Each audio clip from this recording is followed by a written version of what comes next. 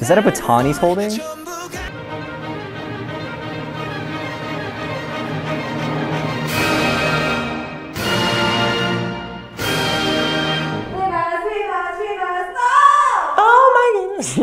Yep. I'm definitely not passionate about this at all. Okay, you are now reacting to the boy group On and Off and their 2019 comeback, We Must Love. The Korean title being 사랑하게 될 거야. I'll love you, like something like that.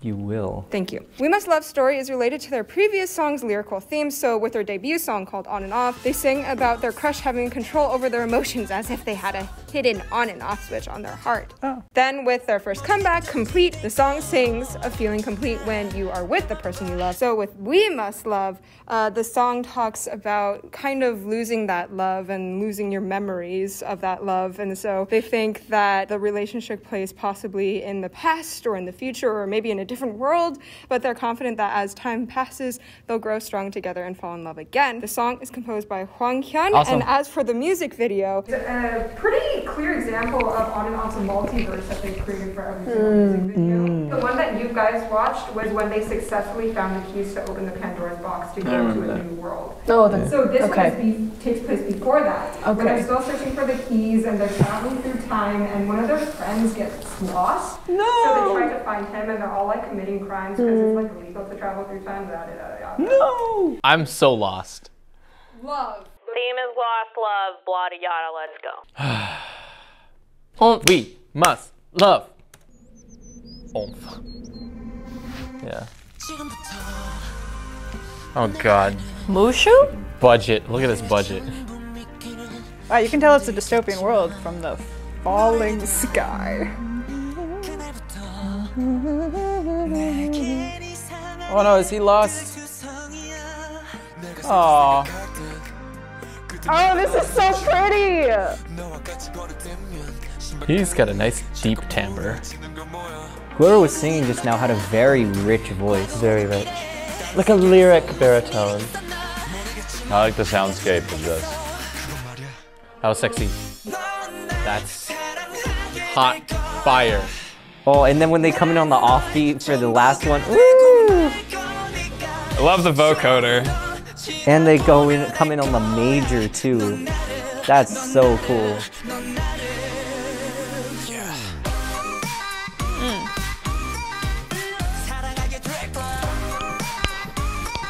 This takes me back to like 2016. Woo! I like that the sound remains really bright and treble heavy. They didn't make it super dark. That was sick. I don't know what that was. That was cool. Did you notice the time travel in the music that was just present? Yes, I did. That's yes. Wow, backward sounds. I really, really like this. For some reason, this is like super nostalgic for me. Like this like style of music.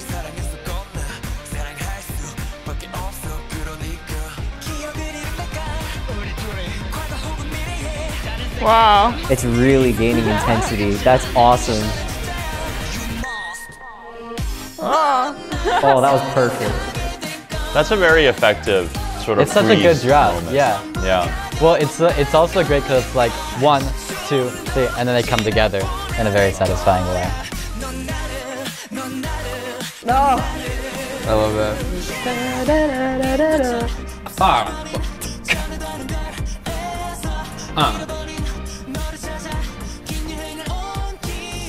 Did they find him? Oh, what's going on? Oh no! Oh. Woo! I'm just trying to see him because he's in the stratosphere. Yeah. Where'd he go? Okay, so he's the guy that they're chasing. He's gonna disappear. Oh, The guitar lick, yeah. I love that. Yeah. That drop is also his time. That was fun.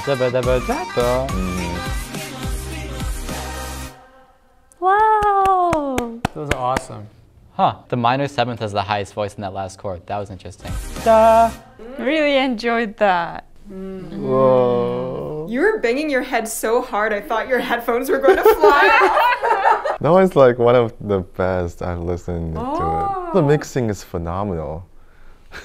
I love the mixing. Like usually that kind of orchestration, like that kind of synth and all the things packed together, there are already no rooms for vocals. But the vocal line just like stack with the line perfectly and stack with all the instrument perfectly. Everything I can hear the vocal really clear, I can hear the instrument really clear. Everything is so clear. And then in order to like make the separation going, so they even just like, I don't know, cancel or just don't add reverb. I didn't hear a lot of reverb with this song. I really like how every time they commit to sort of making the percussion a little sparser in the chorus. The entire first half of the chorus, the percussion is kind of more sporadic, but I'm just surprised how it works every single time. I thought that they did a really good job. The momentum was still kept in, which I thought was really nice, because I've definitely heard examples of songs where they commit to sort of the freezing time or halftime thing too much, and it becomes a little bit of a drag, but this song never felt that way. That instrument though totally sounds like DJ Snake's from like 2016 or 2015. Oh, that's awesome. Yeah, I did not like that. That particular sound. Like they sample somebody's voice and they pitch it up. I call it the baby voice. Yeah.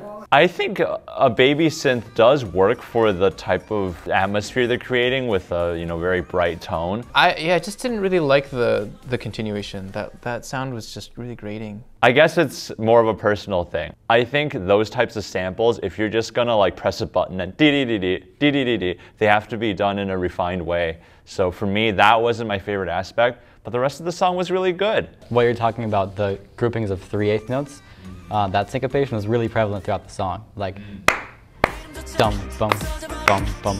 Like that's kind of everywhere. So when they come into boom, ka, it almost feels empty because we don't have that thing on the end of 1. And so when 3 actually comes in with its full force of 3-ness, then it's totally different world. That's nice. Yeah, I really liked their chorus though. I kind of liked the down, because they would do like straight like silence, but just like kind of beats heavy on like 1 and 3, and you would expect it to kind of keep on happening, but they like kind of surprise you by like switching from 1 and 3 to like 2 and 4. I just love the layerings that was going on.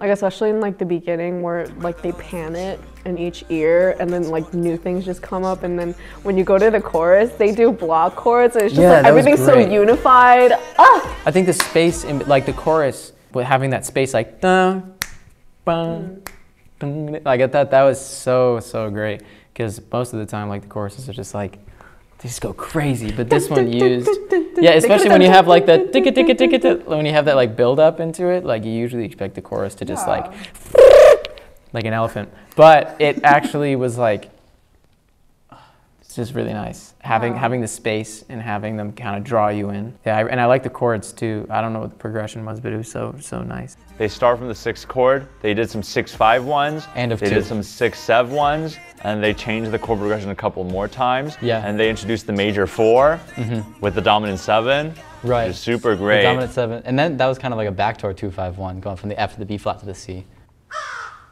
Oh, you're right. Yeah, that's really cool. Watching it with the video, you wonder like what did they want to communicate at what moment, depending on what was going to be on screen. Because at the beginning, I could kind of like sense that the sky was falling in a way, like the chords are very spacious.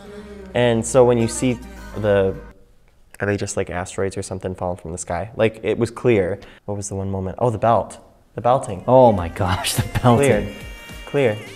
I think we're still looking for him to this very day. Well, you're going to like the next thing even more, because you will be reacting to the 2020 rearrangement of We Must Love, titled The We Must Love, and this was performed on the competition show Road to Kingdom. You guys have reacted to various Road to Kingdom performances before, but they were all from the final round. This is from one of the previous rounds where the artists had to do a rearrangement and performance of one of their own past songs. So for this new performance of it, the track has been completely reinstructed instrumentated by the original composer Hwang Hyun. You reached for that word. Yeah, I'm sorry. She got it. The bandoneon is played by Ko Sang-ji, and the guitar is played by Chuk Jae. On and Off were also included in this stage creation. The member Jaeus came up with the concept, and the member Yu participated in creating the choreography. The female that you will see performing with them is named Yua, and she is from the K-pop girl group Oh My Girl, which is under the same company as On and Off. 3, 2, 1.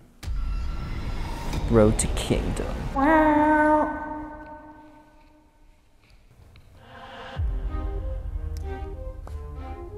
Oh. It's very different, very clockwork feel. Waltz. Uh-huh. Wow. Hey, they're shaping their notes. I missed that. That's great.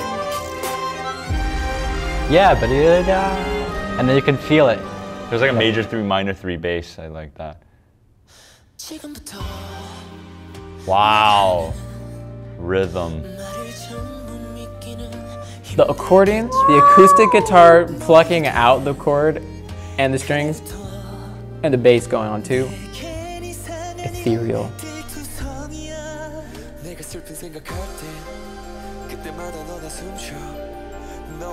Oh, arpeggiations in triplets.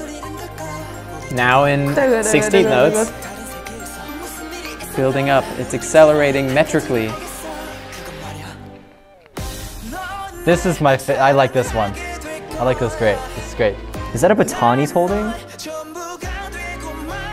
Oh my gosh.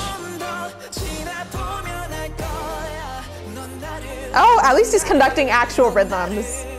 Can I conduct band like that?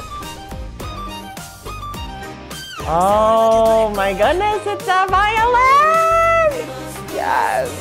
Oh, the instrumentation is really nice as well. I'm sorry, the violin solo is so good.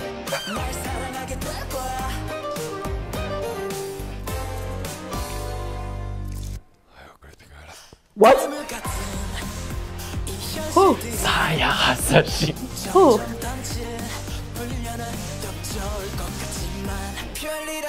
Oh my god, I love this song. The more I hear it. Wow. What is it? Kung Fu, but it's like conductor fu? Conduct fu. Wow, we going. This is metal drums. Oh.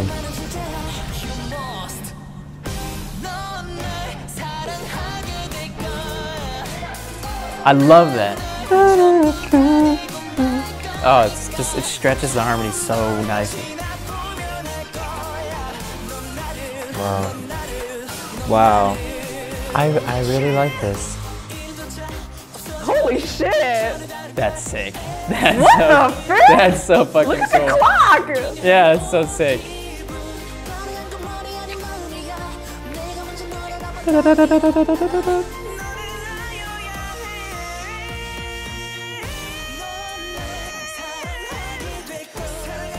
They're a really great group, man. They work together so well. And you can tell there's something different about the energy too, like it just like flows together so well. Nice. Very cool. The live instrumentation really brings out the different timbres that you wouldn't get from like electronics. There's a lot of personality in this.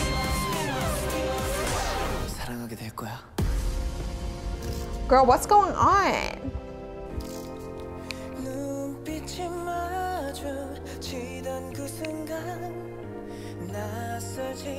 That walking bass line? Doing a little something something. Moscow. Yeah. Ha!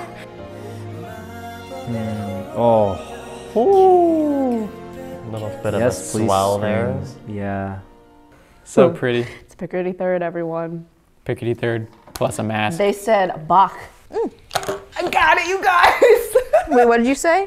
So Moscow is all about like going back to Moscow because that's like where they fell in love and they're trying to like revamp their romance. So like he sings at the end, like right before he falls down. And like the whole thing was like them running out of time. So he's like they ran out of time. Nice. Yeah, it's really good. It's very theatrical. Very theatrical. I'm glad that they keep the energy, but they totally change the vibe. So it's like, aside from the energy, the punch, they add some sort of beauty because I can tell like some very subtle strings line that are really beautiful. Just like playing all the tension notes and then like tension and release, I don't know, yeah. For me, like the organic, what's the noun of organic? Whatever, it's organic, like clean, you know? The things that I loved in the other ones that were more digital were orchestra now, which if you like acoustic, I mean, you're gonna love that. I like the timbre of the violin playing that little synth section a lot more. Right? Yeah. And the fact that they played that once and then they went down the octave for the second time. They didn't have that for the song, they just kept that same kind of sound, so it was really nice to get that timbre shift. Just give it more variety. I like the build up into like the high note that he sings. Like I think just like the re-articulation of the notes building the chord to the high note. I thought that was really nice. But also all the arpeggiations in the beginning.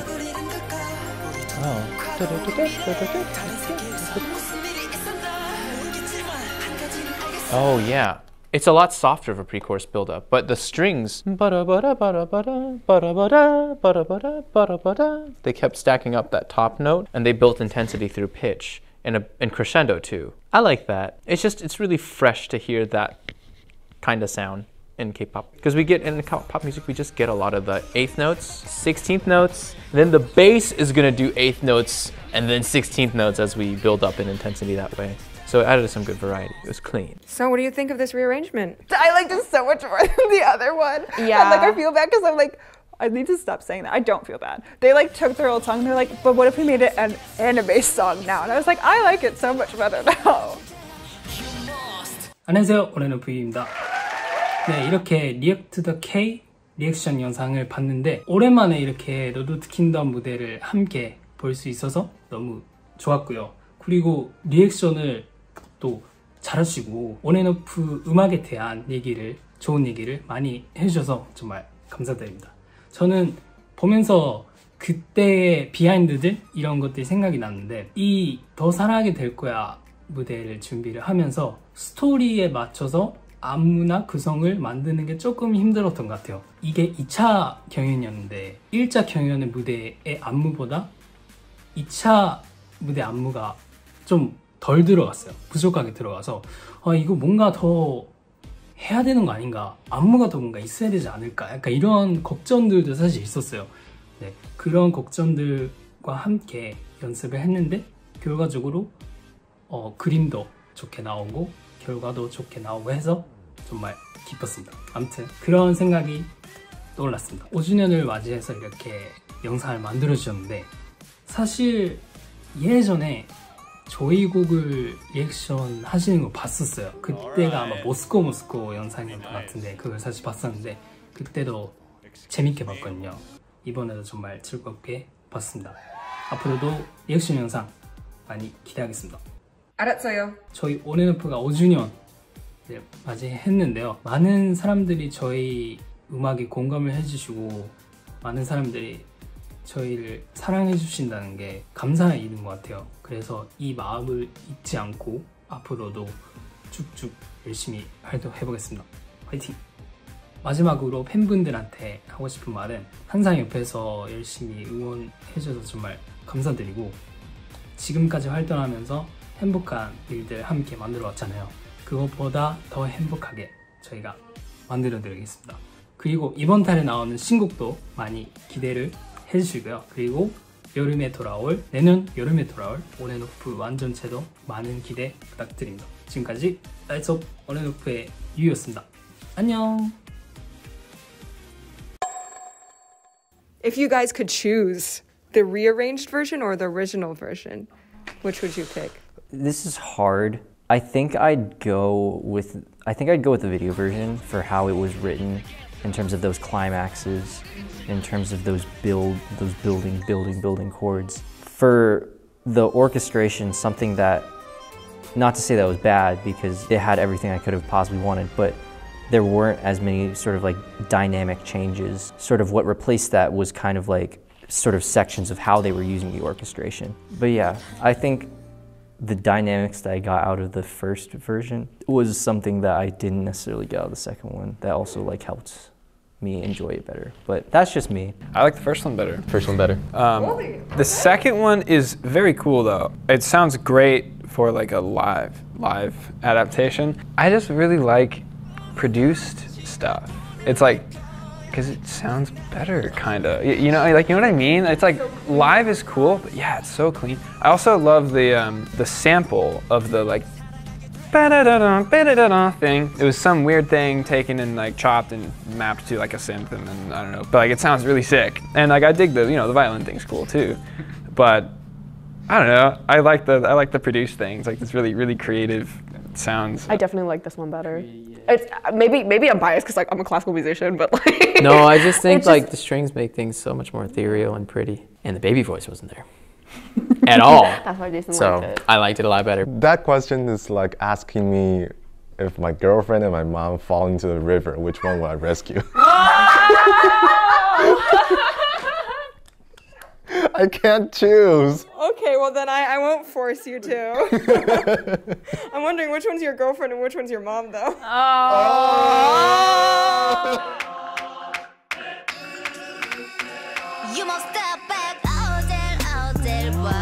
We Must Fight by ONF. Look. It's actually on and off. Yeah. ONF.